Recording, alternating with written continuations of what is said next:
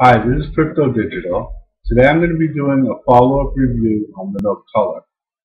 So, okay, I've got the same case as the last time, and it's blue from Barnes& Nobles. It's got the straps here on the side. Then, opens up like so. You've got your microphone port up here with the little holes so that you can get to that. Other than that, all the ports are accessible with this case. See, the sides are exposed, so it's no problem. The button down here, the home button, is exposed, so it's fine. I'm going to turn it on. Got the lock screen, and all you do is you swipe across there. You've got your home screen. So let's see what I've added to this since the first review. Well, for starters, got some new books. Got Zero Day I'm in the middle of. It's very good. I highly recommend Zero Day. It's about the hackers crashing the internet. So it's good so far. I've got Mind Hackers I haven't started yet.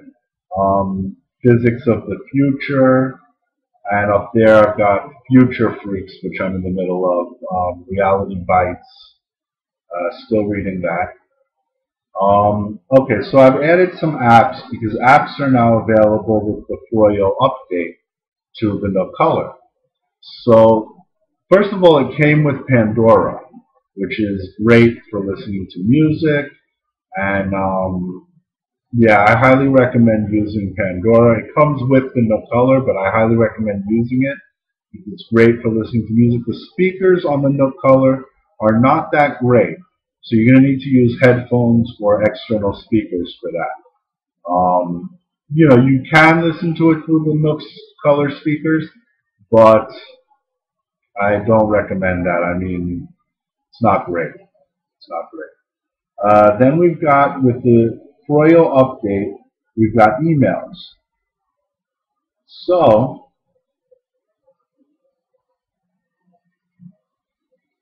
as you see,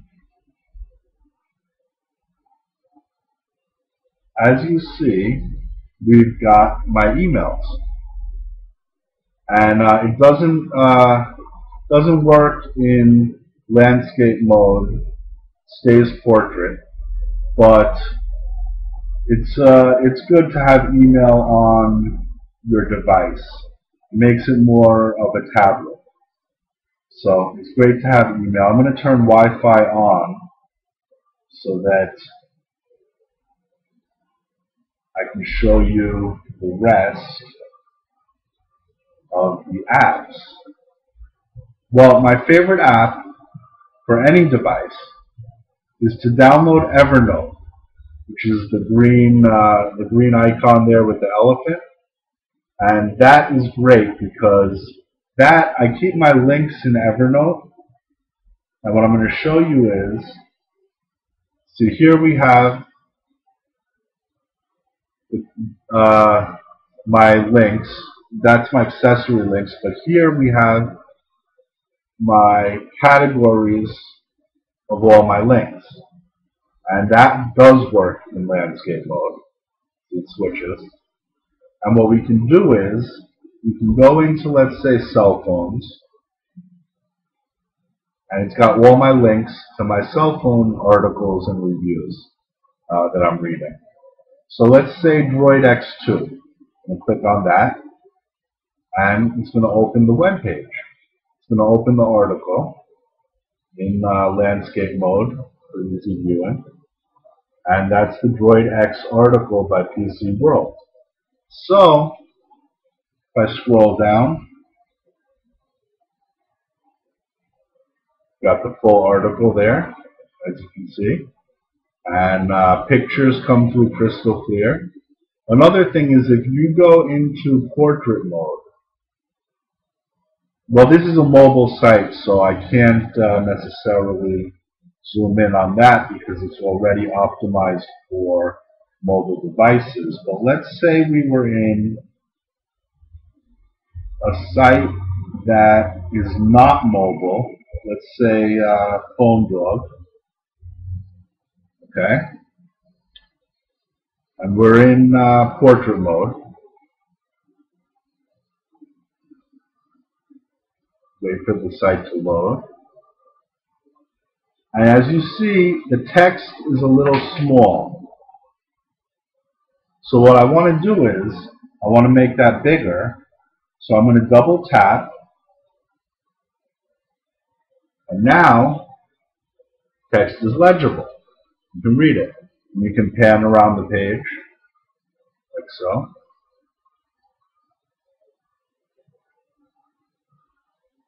There you go. And the text is bigger. You can also pinch to zoom. So you see I zoomed out. And I'm going to zoom in, like so. So that's a great thing. That's a great thing. So what else do we have? Well, then I neglected to mention in the first review that you've got multiple home screens. So here I've got my magazines. Oops. Here I've got my magazines. Here I've got my home screen, my main home screen. And here I've got another home screen with some more magazines. So that's a good thing. It's a great thing. Because you can resize the icons for the magazines or books that you put onto those, or apps that you put onto those home screens. And it's a great thing. Yeah, that's about it. You know, you've got your more up here, which shows you the current books, periodicals, and files that you've been reading. You can tap in and out of that. You can tap in and out of that. You can keep reading the book that you're currently reading up here just by tapping on that. If I tap on that, you get the book. This is a great e-reading device. It's truly the reader's tablet because you can surf the web, you can use YouTube. YouTube runs pretty smoothly most of the time. I'll show you YouTube. Try to show you a video. So what I'm going to do is, I'm going to go to my favorites, my bookmarks. I'm going to go to YouTube. Let's see.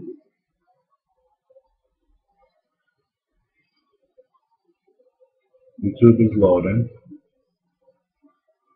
There's YouTube. And what I'm going to do is, I'm going to run a search for, let's put this in landscape mode. I'm going to do a search for Cryptodigital.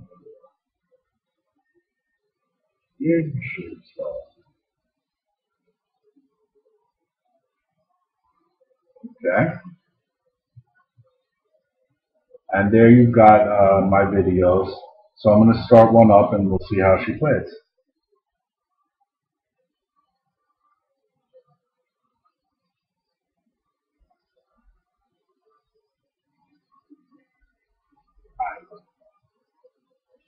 As you can see, the speakers are not that loud. I'm going to turn them up a little bit.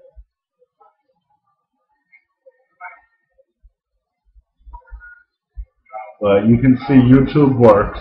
Someone asked in the comments once if YouTube works on this device, and yes, it does, as you can see. I'm going to let it run for a second because I want you to see that it is mostly flawless. It's usually flawless. In this case, it's working just fine. It supports Flash, no problem. That's one thing the iPad does not do. that the Nook color does. So I'm going to stop that. And as you see, YouTube, you got your YouTube page there. You can scroll down to more and more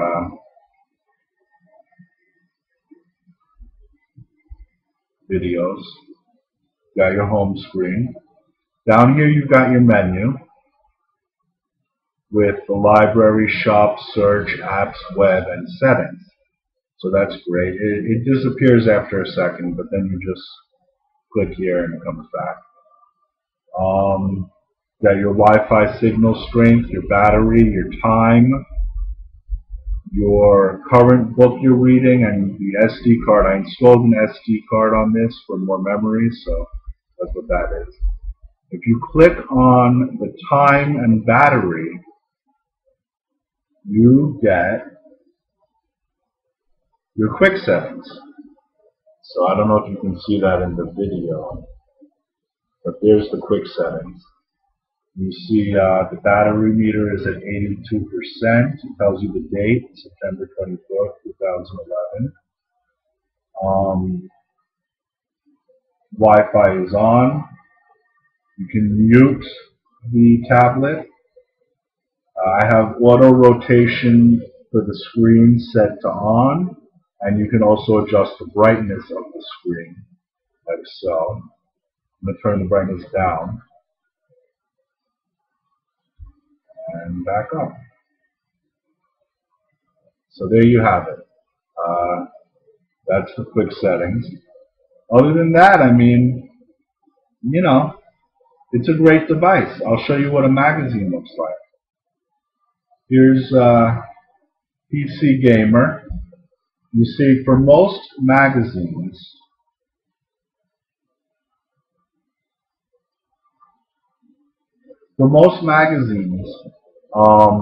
there's this black bar on the bottom. There's a space there. And I believe that's because you click here, you'll get the pages of the magazine in that black bar. And you can scroll through the pages of the magazine, pick the page you want, and there you've got the page. So another thing is article view. Article view enlarges the article that you want to read so that you don't have trouble reading it because the text gets bigger. Then you can just click out of that, the X, and you're back to the page in the magazine. So article view is great. So that's magazines. And yeah, that's about it. PDFs are nice too because here's the Motorola Droid X2 PDF, and it's the manual, and you can flip through the pages like so. And then if that's not big enough, you turn it in landscape. I mean, you can obviously pinch to zoom and double tap to intelligent zoom, but it's great because there you've got the PDF. So that's about it. That's it for my follow-up review of the Nook color. Again, I highly recommend this device. It's, in my opinion, the best e-reader that you can get. So, with that said, take care. This is Cryptodigital.